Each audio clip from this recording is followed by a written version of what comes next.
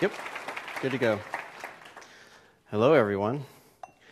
I feel like I need to make coffee because that's how I connect with my audience. We're going to talk about the science and pressure of a barista. And I've kind of noticed in my traveling to different events and networking with other coffee professionals that there has been a change in the industry. In being that in the coffee shops before, there seems to be more of this concentration of quantity more than quality. How many people can we get through the doors? Come on, we got to sell, sell, sell. And now they figured out that that was really lacking the quality of coffee. And we see this change where a lot of farmers and roasters and origin countries are coming closer to the barista themselves. And so today I want to talk about why the barista has so much pressure on him. And I want to go through some cool science stuff of coffee and kind of what we do in order to make your delicious cup of coffee. So why velocity and why coffee? Why does it connect with each other? Because we're the ones that give you the velocity, right? Through customer service, environment, and properly extracted coffee. This particular coffee here is from Ecuador. It's from the farm Finca Maputo, and it's located in La Perla, Pinchicha, Ecuador.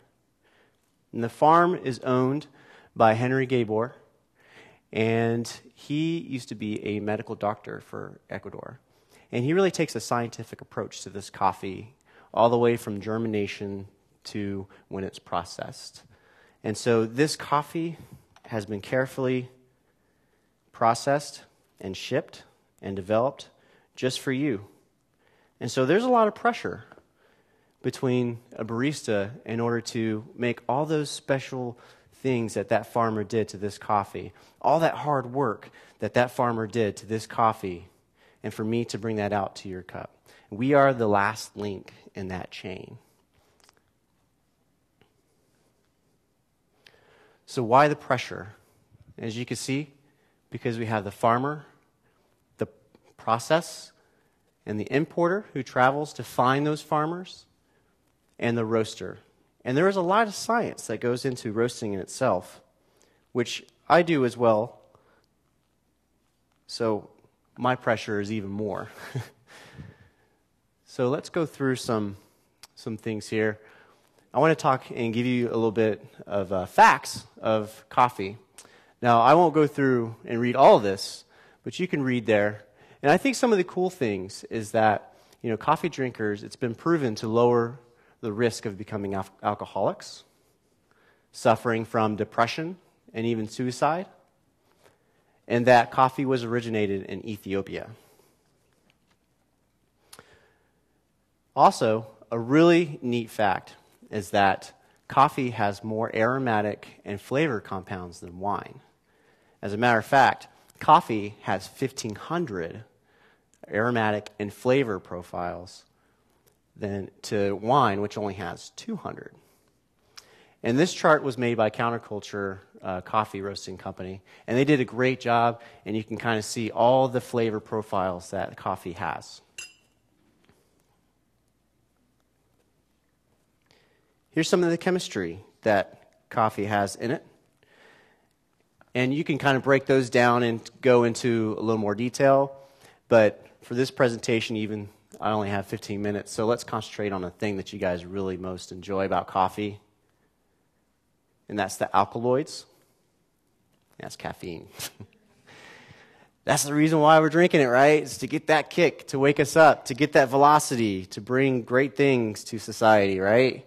That's why we drink this fun stuff.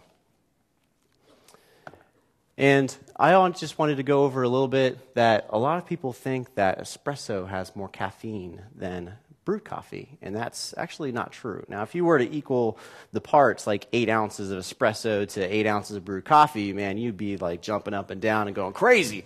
But for 1 ounce of espresso, you see that it has about 30 to 50 milligrams of caffeine to a brewed cup of coffee, 65 to 120. And of course, there's some different variables in there, like the brewing process, the way that it's roasted, and things like that. But overall, the brewed coffee has more caffeine. Now, a lot of people, this is a big controversy, I think, in all coffee shops. And a lot of people is like, I just want something that just gives me the most caffeine. What's your dark roast? What's your light roast? And actually, all the beans, it depends on the type of bean that it is. Different types of beans, coffee beans, varietal, have different amounts of caffeine. It doesn't really matter whether or not it's a light roast or a dark roast.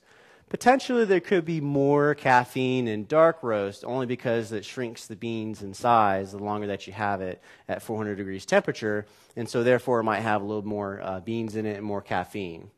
So that answers your argument, so stop talking about it.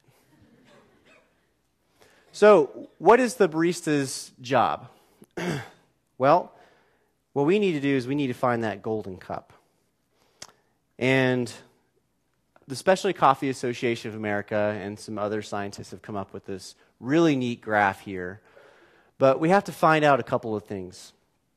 One is that we have to have a way to figure out the total dissolvable solids in the coffee and come up with the extraction yield.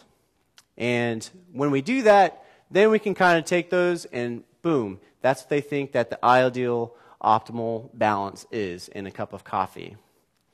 So how do we figure out this? How does a barista go about trying to make your golden cup of coffee? And we have to have some tools. One, we have to have a scale, right, which I have here. And then next, we have to have a tool to measure up the total dissolvable solids, which is, there's one that's called a VST, and I also have a little small one that I could use in the coffee shop too. But either way, you just have to find out the TDS. And then I checked. Somebody was telling me that there's a lot of chemists in here, and I double-checked my math on here. Okay, so let's check this out. So here's an example.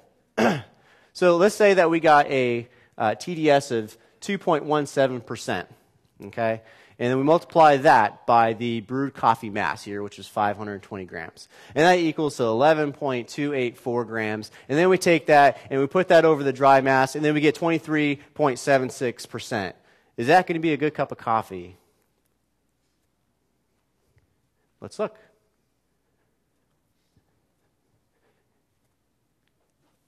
It's probably going to be bitter.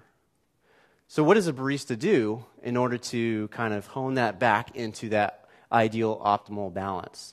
Okay, so we have to look at maybe changing possibly the mass of the brewed coffee, so decrease the mass. So for what I did here is I did a 1:16 ratio. And let's say that I did get that 23.76. I might want to move that to 1:17 ratio, meaning that for every 1 gram of coffee, I use 17 grams of water or 16 grams of water. Or I could change the grind size. And what that does is that helps the velocity of the coffee go into the Chemex or your cup and helps it become a delicious cup by doing it that way. So change the grind. But that's just coffee.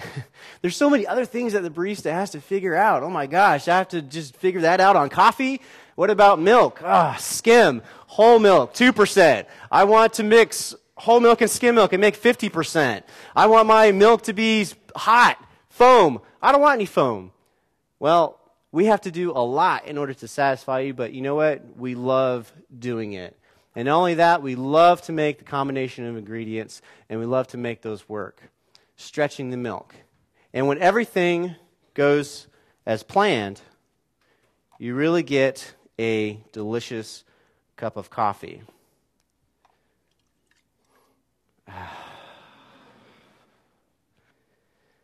You really get this orchestra of deliciousness, these wonderful aromatics. You get to socialize with other people and talk about how awesome my coffee is. You get to do really neat, beautiful things if you stretch the milk right. You get beautiful latte art composition and patterns. There was a latte art competition last night that I lost in. Not very happy. But you get this connection with people, and it's a wonderful thing.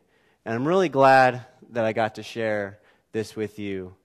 And I leave you because there is this quote that I found, and it just so happens naturally that it came from the Florida State University, from Dr. Waxman, actually, when she did a study on coffee shops. And she said, baristas create, or coffee shops create, places and opportunities for connecting with fellow citizens to create a stronger attachment of place and community. And I think that it's all about peace, love, and caffeine. Thank you very much.